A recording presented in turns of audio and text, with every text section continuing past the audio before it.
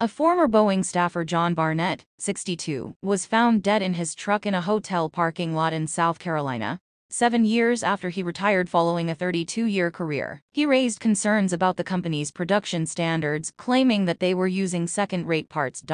Barnett's death came during a break-in depositions in a whistleblower retaliation suit, where he alleged under-pressure workers were deliberately fitting substandard parts to aircraft on the assembly line. He said that in some cases, second-rate parts were literally removed from scrap bins before being fitted to planes that were being built to prevent delays. A 2017 review by the FAA upheld some of his concerns, requiring Boeing to take action. He had just given a deposition to Boeing's lawyers for the case this past week, his attorney Brian Knowles said.